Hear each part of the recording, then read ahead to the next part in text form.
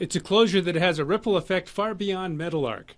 The doors here are now closed, and several companies claim they have not been paid by the company, including Across America Logistics in Aurora, Illinois. My husband worked few days for free.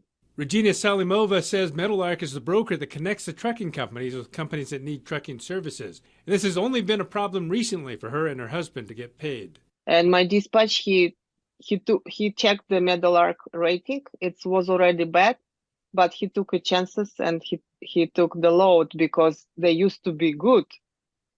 And they assure him that they're going to pay. We also contacted Northline Logistics in Ontario, Canada, which claims it has not been paid for 6 months. We did a couple of loads from Tulsa, Oklahoma to BC, and one day we did from Tulsa to Edmonton.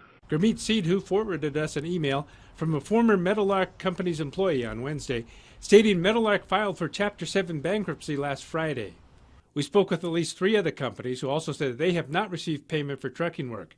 Salimova talked about the challenges in the industry with the fuel costs and insurance. In my opinion, I think it's probably the economy maybe affected them. It's not a trucking industry is good, everybody is good, but there are some bad apples in the market. And while they say the lack of payment is a setback, there's still opportunities for trucking companies. No, there's lots of companies that are good companies in the market, TQL, Traffic Tax.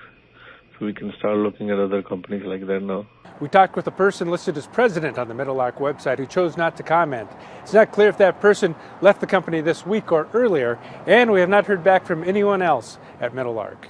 In Billings, David J., MTN News.